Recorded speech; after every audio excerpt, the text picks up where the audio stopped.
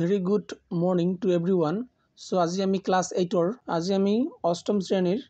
তোমালোকৰ যেটো পাঠ আছে চন্দ্ৰপ্ৰভা শইকীয়ানী 8 নম্বৰ পাঠ লেসন নম্বৰ 8 8 নম্বৰ পাঠটো আমি আলোচনা কৰিবলৈ গৈ আছো চন্দ্ৰপ্ৰভা শইকীয়ানীৰ বিষয়ে ঠিক আছে সো বিফৰ উই ৰিড আমি পঢ়াৰ আগত এইখিনি পঢ়িবলৈ কৈছে ডু ইউ নো হোৱাট তুমি জানা নে কি যে rules society had for women 100 year ago কি বুলি কৈছে তুমি জানা নেকি যে what rules society had society দা আবার সমাজত কি নিয়ম নীতি আছিল হ্যাড ফর ওমেন মহিলার কারণে কি নিয়ম নীতি আছিল এই 100 ইয়ার আগো কৈছে 100 বছর আগত আমার মহিলার কারণে আমার সমাজত কেনেকুৱা ধৰণৰ নিয়ম নীতি আছে তুমি জানা নে না জানা ওয়াক উইথ এ ফ্রেন্ড যে তোমার ফ্ৰেন্ডৰ লগত কাম কৰা এইখিনি বস্তু কালেকশন কৰা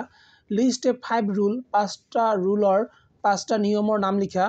rules women in early 20th century যে বিংশ শতাব্দীৰ আগত তেওঁলোকে কেনেকৈ আছিল বা কেনেকৈ ধৰণৰ নিয়ম নীতি ফলো কৰিবলগীয়া আছিল had to follow কেনেকৈ ধৰণৰ নিয়ম নীতি ফলো কৰিছিল that modern women do not need to যেটো আমাৰ বৰ্তমান সময়ত যিবিলাক মডাৰ্ন women আছে মডাৰ্ন মহিলা বিলাক আছে সেইবিলাক কৰিব নালাগে ঠিক আছে what will you do if you are asked to speak with boys from behind a bamboo screen কি বুলি কোৱা হৈছে what will you do তুমি কি কৰিবা if you are asked তোমাক যদি কোৱা হয় to speak কথা ক'বলৈ with boys বয়ৰ লগত অৰ্থাৎ লৰাৰ লগত from behind a bamboo screenৰ পিছৰ পৰা অৰ্থাৎ বেৰৰ পিছৰ পৰা now read this story about a passionate Assamese woman এটা এজন এইটো যেটো কাহিনী আছে এজন passionate খুবই প্যাশন থকা অর্থাৎ যিয়ে নিজৰ যেটো কৰিব বিচাৰে হেতু তেওঁ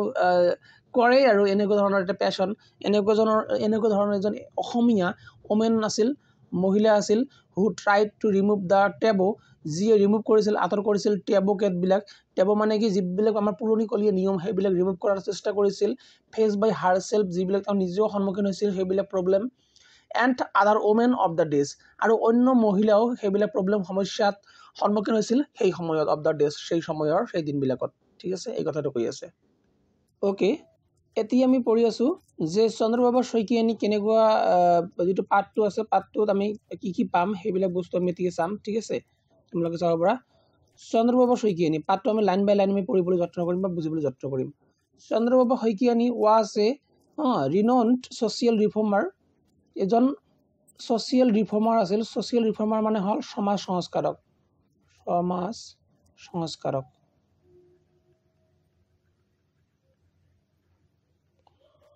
সংস্কারক রিনোন মানে জনজাত অর্থাৎ সকলোৱে জানে আৰু ফ্ৰম আসাম অসমৰ পৰা এজন ৰিনোন্ড সমাজসেৱক আছিল সোশিয়াল ৰিফৰ্মাৰ আছিল হু ফট যিয়ে কাম কৰিছিল যুদ্ধ কৰিছিল টু মেক তৈয়াৰ কৰিবৰ কাৰণে ফৰ্মাল এডুকেশ্যন অৰ্থাৎ যিবিলাক বৰ্তমান সময়ত আমি এডুকেশ্যন গ্ৰহণ কৰি আছো ফৰ্মাল এডুকেশ্যন লৈ আছো ঠিক আছে এই ফৰ্মাল এডুকেশ্যন বিলাক সৃষ্টি কৰাৰ কাৰণে বনোৱাৰ কাৰণে আমাৰ চন্দ্ৰপ্ৰভা শইকীয়ানী বাইদেৱে বহুত কি কৰিছিল যুদ্ধ কৰিবলগীয়া হৈছিল বা বিভিন্ন ধৰণৰ ফাইট কৰিবলগীয়া হৈছিল ত্যাগ স্বীকাৰ কৰিবলগীয়া হৈছিল এডুকেশ্যন এভেইলেবল ফৰ গাৰ্লছ আৰু এই এডুকেশ্যনটো আগৰ দিনত যেটো ফৰ্মাল এডুকেশ্যন আছিল আগৰ দিনত কেৱলমাত্ৰ বয়স সকলে লাভ কৰিছিল বয়স অৰ্থাৎ পুৰুষ সকলে পাইছিল মহিলাসকল অৰ্থাৎ গাৰ্লছ সকলে পোৱা নাছিল সো গাৰ্লছৰ কাৰণে চন্দ্ৰপ্ৰভা শইকীয়ানী এইখিনি প্ৰচেষ্টা কৰিছিল বা যত্ন লৈছিল this happen during A time আৰু এইবিলাক বস্তু এটা সময় সেই সময়ত হৈছিল when society did not allow girls যেতিয়া society সমাজে did not allow কৰা নাছিল অৰ্থাৎ আদেশ দিয়া নাছিল গাৰ্লছক যিবিলাক ছোৱালী আছে ছোৱালীক এলাউ কৰা নাছিল two step out of home ঘৰৰ পৰা উলিয়াব দিয়া নাছিল ঘৰৰ পৰা বাহিৰলৈ ওলাই যাব দিয়া নাছিল ঠিক আছে বৰ্ন অন 16 মাৰ্চ 16 মাৰ্চত তেওঁ জন্মগ্ৰহণ কৰিছিল 1901 চনৰ 16 মাৰ্চ তাৰিখে তেওঁ জন্মগ্ৰহণ কৰে খুবই ইম্পৰ্টেন্ট এটা কোশ্চেন হ'ব পাৰে যে কিমান চনত চন্দ্ৰপ্ৰভা শইকীয়ানী জন্মগ্ৰহণ কৰে সো 16 মাৰ্চ 1901 চনত তেওঁ জন্মগ্ৰহণ কৰে টু মতিৰাম মজুমদাৰ এণ্ড গংগাপ্ৰিয়া তেওঁৰ দেউতাকৰ নাম তাৰ মানে কি মতিৰাম মজুমদাৰ আৰু তেওঁৰ মাতৃৰ নাম কি গংগাপ্ৰিয়া ঠিক আছে খুবই ইম্পৰ্টেন্ট কোশ্চেন হয় তোমালোকৰ কাৰণে who is the father of Chandraprabha Saikiani so Motiram Majumdar and her mother name is what Gangapriya okay Chandraprabha Chandraprabha spent her early years. Chandraprabha তেওঁ অতিবাহিত কৰে, spend মানে কি অতিবাহিত কৰা, her early years যিবিলাক তেওঁৰ সৰুকালৰ যিবিলাক বছৰ আছিল সেইবিলাক in দৈচিংগিৰি village in Kamrup district. Kamrup ডিস্ট্ৰিক্টৰ এখন ভিলেজ আছে দৈচিংগিৰি ভিলেজ বুলি, দৈচিংগিৰি বুলি। আই থিংক উচ্চাৰণটো মোৰ ঠিক হৈছে নে হোৱা নাই মই নাজানো, কিন্তু দৈচিংগিৰি হ'ব লাগে। দৈচিংগিৰি village in Kamrup district, Kamrup ডিস্ট্ৰিক্টৰ। she and her sister, তাই আৰু তাৰ যিজন সিস্টাৰ আছে, ভণ্টি আছে, তাৰ ভণ্টিৰ নাম কি? Rajani Prabha. Rajani Prabha we are so eager to study, দুয়ো কি হয়? so eager to study, পঢ়া শুনা কৰাৰ খুবেই আগ্ৰহ আছিল। that they did not mind, আৰু সিহঁতে কি কৰিছিল? did not mind, সিহঁতে মাইণ্ড কৰা নাছিল হা।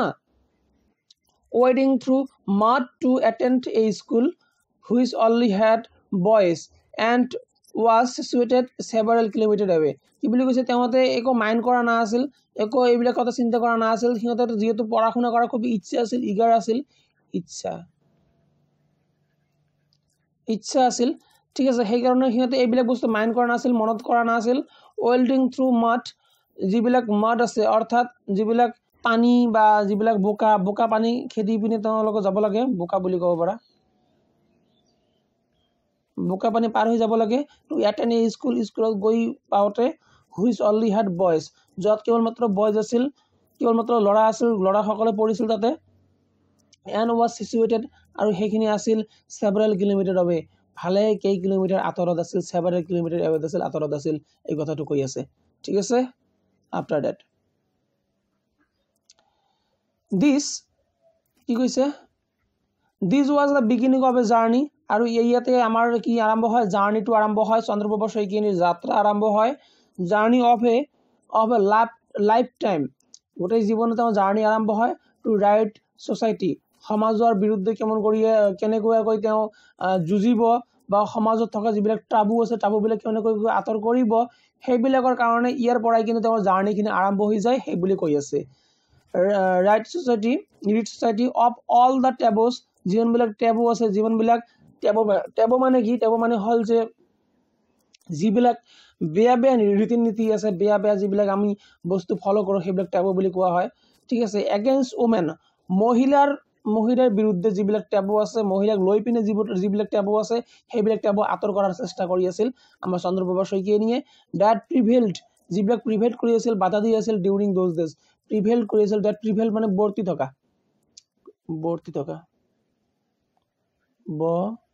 তয়ৰে এটা হস্বীকাৰ, বৰ্তি থকা। ডেট প্ৰিভেইল ডিউৰিং দ'জ ডেজ, সেই সময়ত যিবিলাক কি কৰি আছিল? প্ৰিভেইল হৈ আছিল বা বৰ্তি আছিল, ঠিক আছে, সেই সময়ত যিবিলাক চলি আছিল, সেইবিলাক টেবুবিলাক তেওঁ কি কৰিছিল? আঁতৰ কৰাৰ যত্ন কৰিছিল বা চেষ্টা কৰিছিল, এই কথাখিনি কৈ আছে, okay. After date Chandraprabha Saikiani Chandraprabha শইকীয়ানীয়ে realise কৰিছিলে, বুজি পাইছিলে যে গাৰ্লছ হেড টু ফাইট, গাৰ্লছে কি কৰিব লাগিব? হেড টু ফাইট, সিহঁতে যুদ্ধ কৰিবই লাগিব। এই হাৰ্ড বেটেল, এটা খুবেই কঠোৰ বেটেল কৰিব লাগিব, যুদ্ধ কৰিব লাগিব। টু ৰিচিভ এন এডুকেশ্যন, যদি সিহঁতে এডুকেশ্যন ৰিচিভ কৰিব বিচাৰে, যদি সিহঁতে শিক্ষা লাভ কৰিব বিচাৰে, as good as date receive বাই বয়জ, যেনেকুৱাকৈ বয়সৰ কাৰণে সেইবিলাক বয়জবিলাকে ৰিচিভ কৰি আছে, লাভ কৰি আছে বয়জবিলাকে, তেনেকুৱাকৈ যদি আমি ৰিচিভ কৰিব বিচাৰোঁ, তেনেহ'লে আমি কি কৰিব লাগিব? উই নিড টু বি ফাইট। এইটো চন্দ্ৰপ্ৰভা শইকীয়ানীয়ে কি কৰিছিল? ৰিয়েলাইজ কৰিছিল। হি realise date at first in hour Assam, okay. So' after school, স্কুলৰ পাছত শ্বি উড গেডাৰ, তেওঁ গেডাৰ কৰিছিল, অৰ্থাৎ তেওঁ একগোট কৰি লৈছিলে। গেডাৰ কৰা মানে একগোট কৰা।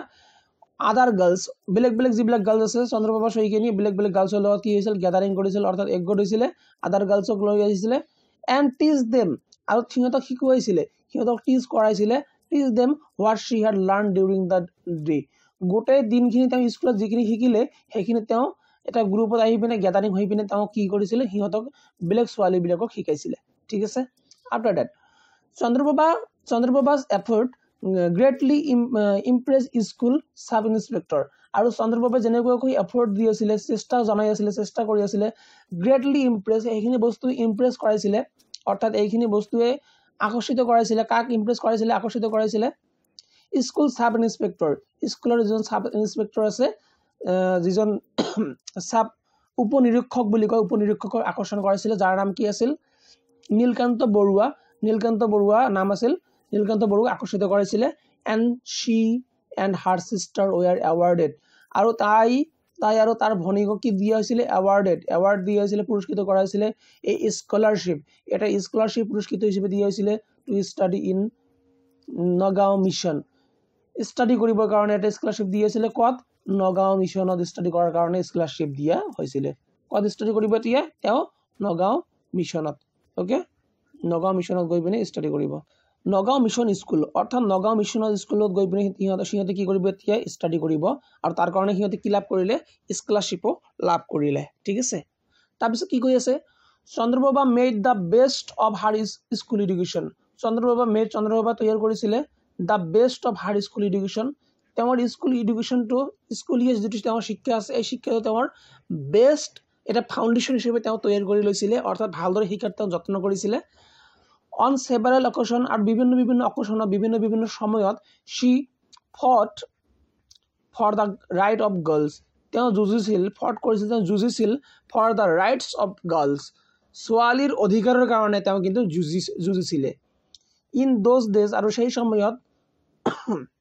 girls were not admitted into the hostel সেই সময়ত কিন্তু in those days সেই সময়ত কিন্তু girls যিবিলাক ছোৱালী আছিল we are not admitted সিহঁতক কিন্তু এডমিটেড কৰা হোৱা নাছিল অৰ্থাৎ দিয়ে ঠাই দিয়া হোৱা নাছিল ইনটু দ্য হোষ্টেলত তেওঁলোকক ৰখা হোৱা নাছিল আনলেছ দে কনভাৰ্ট টু খ্ৰীষ্টানিটি যেতিয়ালৈকে সিহঁতে খ্ৰীষ্টানিটিলৈ কনভাৰ্ট হোৱা নাছিল খ্ৰীষ্টান ধৰ্ম গ্ৰহণ কৰা নাছিল সিহঁতক কিন্তু কি কৰা নাছিল হোষ্টেলৰ ফেচিলিটি প্ৰভাইড কৰা নাছিল এই কথাটো কৈ আছে তাৰপিছত কি কৈছে চন্দ্ৰপ্ৰভা ভিমেণ্টলি অপোজ দিছ আৰু চন্দ্ৰপ্ৰভাই কিন্তু বৰকৈ ভিমেণ্টলি মানে বৰকৈ কি কৰিছিল অপোজ কৰিছিল অৰ্থাৎ বিৰোধিতা কৰিছিল দিছ এইখিনি বস্তুৰ বিৰোধিতা কৰিছিল এণ্ড দ্য স্কুল অথৰিটিজ আৰু আমাৰ যিবিলাক সিহঁতৰ যিবিলাক স্কুল অথৰিটিজ বিলাক আছে we are কম্পিলড two allow girls সিহঁতে বাধ্য হৈছিল এলাউ গাৰ্লছক এলাউ কৰিবৰ কাৰণে ছোৱালীক ৰাখিবৰ কাৰণে সিহঁতে এলাউ হৈ গৈছিলে ফৰ অল ৰিলিজিয়ন যিকোনো ধৰ্মৰ ছোৱালী আহি ৰব পাৰিব বুলি সিহঁতে এলাউ কৰিবলগীয়া হোৱা পৰিছিল two avail the hostel facility hostel facility provide কৰাৰ কাৰণে সিহঁতে ৰাজি হ'ব লগা হৈছিল কোনে ৰাজি হ'ব লগা হৈছিল যিবিলাক স্কুল অথৰিটিজ আছে কোন স্কুলত গৈ পিনে পঢ়ি আছিল বৰ্তমান সময়ত কোনটো স্কুলত গৈ পঢ়ি আছে চন্দ্ৰপ্ৰভা শইকীয়ানীয়ে যিবিলাক খ্ৰীষ্টান মিছনাৰী স্কুল আছে তাত গৈ পিনে নগাঁৱৰ ঠিক আছে মনত ৰাখিব লাগিব আমাৰ এইটো কেনেকৈ গৈছিলে স্কলাৰশ্বিপত গৈছিলে কোনে গৈছিলে চন্দ্ৰপ্ৰভা শইকীয়ানীয়ে গৈছিলে ওকে চন্দ্ৰপ্ৰভা শইকীয়ানী এণ্ড হাৰ সিস্টাৰ তাৰ সিস্টাৰ হৈ গৈছিলে ওকে আফটাৰ দ্যাট কি কৈছে ইন 1925 চনত চন্দ্ৰপ্ৰভা কি কৰিছিলে চ্যালেঞ্জ কৰিছিলে the প্ৰিভেইলিং custom of women sitting behind A bamboo skin in public meeting Chandraprabha শইকীয়ানীয়ে কি কৰিছিলে চ্যালেঞ্জ কৰিছিলে যে 1952 ঘটনা এইটো যে যেতিয়া পাব্লিক মিটিং হয় অৰ্থাৎ ৰাইজে গ্যাদাৰিং হৈ পিনে বিভিন্ন টপিকৰ ওপৰত মিটিং কৰে তেতিয়া দেখা পোৱা যায় যে পাব্লিক মিটিঙৰ সময়ত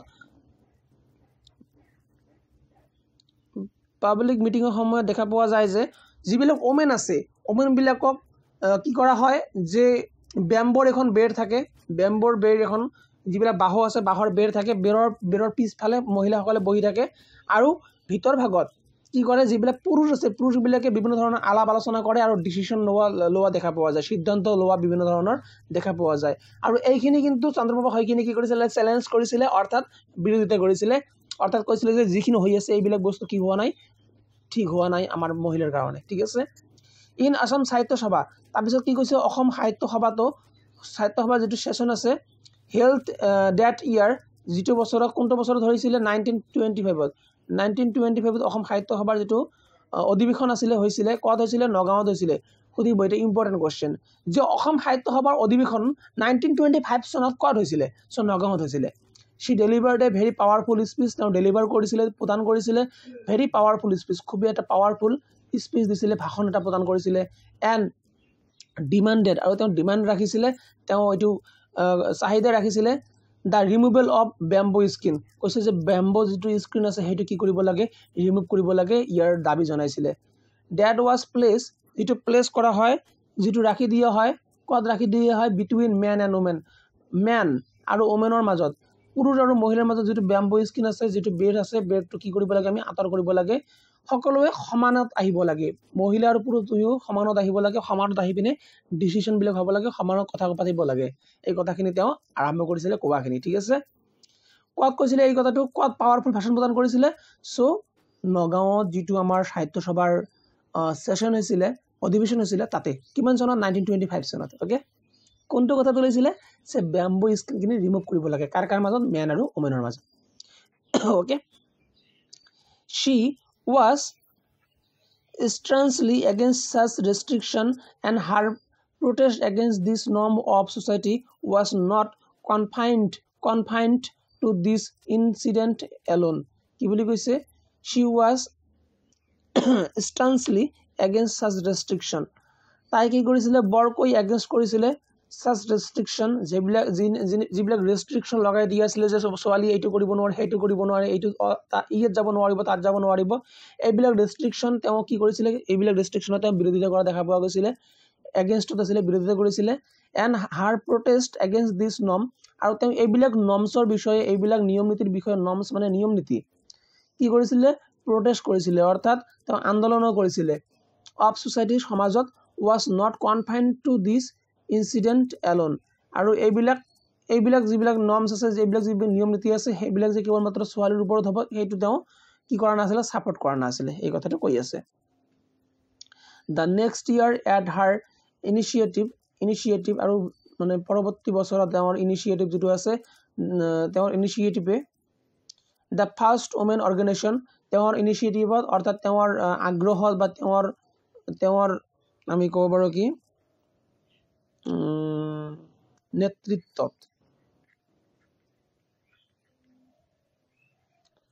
নেতৃত্বত কি হৈছিল ফার্স্ট ওমেন অর্গানাইজেশন প্রথম মহিলা সংগঠন অসমীয়া মহিলা সংগঠন অসম প্রাদেশিক মহিলা সমিতি অসম প্রাদেশিক মহিলা সমিতি স্থাপন করা হয়েছিল বা আরম্ভ হয়েছিল ওকে তাৰপিছত কি হৈছিল was formed এইটো কি কৰিছিল নিৰ্মাণ কৰা হৈছিল বা আৰম্ভ কৰা হৈছিল তাৰপিছত Chandraprabha Saikiani was greatly affected Chandraprabha Saikiani বৰকৈ এফেক্ট হৈছিল by the deep rooted caste system যিবিলাক কাষ্ট সিস্টেম আছিল যিখিনি বৰ্ণ বৈষম্য আছিল ইন ইন্ডিয়া আমাৰ ভাৰতত থকা যিবিলাক কাষ্ট সিস্টেম আছিল বৰ্ণ বিভাজন আছিল সেইবিলাকৰ জৰিয়তে চন্দ্ৰপ্ৰভা শইকীয়ানী বৰকৈ কি হৈছিল এফেক্ট হৈছিল এফেক্ট হোৱা মানে কি তেওঁ মানে সেইবিলাক বস্তু প্ৰভাৱ বিস্তাৰ কৰিছিল প্ৰভাৱ পেলাইছিল in her own state Assam তেওঁৰ নিজৰ state নিজৰ ৰাজ্য অসমতে she took matters into her own hand meters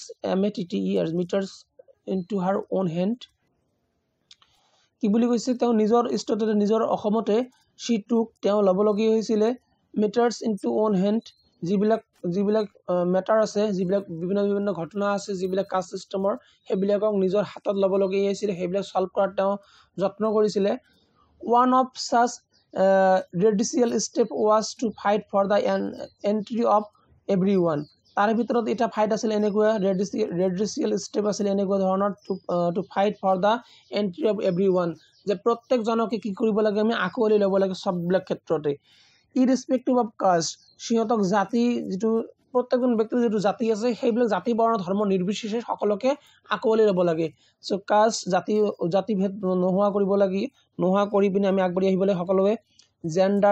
gender মানে কি আমি লিংগ বৈষম্য বন্ধ কৰিব লাগিব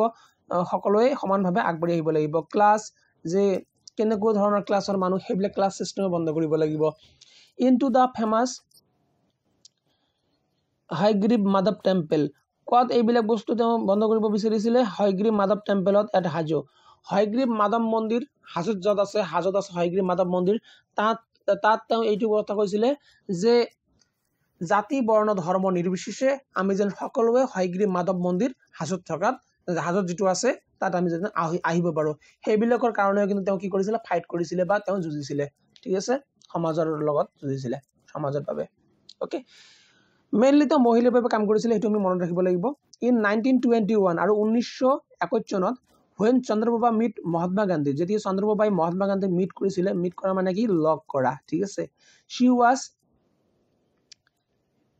ইনস্পায়াৰ্ড তেওঁ কি হৈছিলে প্ৰভাৱিত হৈছিলে ইনস্পায়াৰ হৈছিলে টু জইন ফ্ৰীডম মুভমেণ্ট তেওঁ তেতিয়া ফ্ৰীডম মুভমেণ্টত অৰ্থাৎ স্বাধীনতা সংগ্ৰামত তেওঁ জইন কৰিছিলে অৰ্থাৎ অংশগ্ৰহণ কৰিছিলে সি স্প্ৰেড তেওঁ সিঁচৰিত কৰিছিলে দ্য মেছেজ অফ খাদী খাদীৰ যিটো মেছেজ আছে অৰ্থাৎ আমি বিদেশী বস্ত্ৰ পৰিধান কৰি পিনে যিবিলাক আমাৰ খাদী বস্ত্ৰ আছে সেইবিলাক পৰিধান কৰিব লাগে সেইখিনি মেছেজ তেওঁ কি কৰিছিলে সকলোলৈ বিলাই দিছিলে স্প্ৰেড কৰা মানে কি বিলাই দিয়া বয়কট ফৰেন ক্লথ বয়কট কৰিছিলে কি বয়কট কৰিছিলে বয়কট ফৰেন ক্লথ যিবিলাক বিদেশী বস্ত্ৰ আছে সেইবিলাক বয়কট কৰিছিলে ৰিমুভেল অফ আনটাচেবিলিটি অৰ্থাৎ যিবিলাক আমাৰ আনটাচেবিলিটি আছে অৰ্থাৎ ইজনে আনজনক কি কৰিব নোৱাৰে স্পৰ্শ কৰিব নোৱাৰে চুব নোৱাৰে সেইবিলাক আনটাচেবিলিটি কি কৰিছিলে তেওঁ ৰিমুভ কৰিবৰ চেষ্টা কৰিছিলে ঠিক আছে বেনিং অফ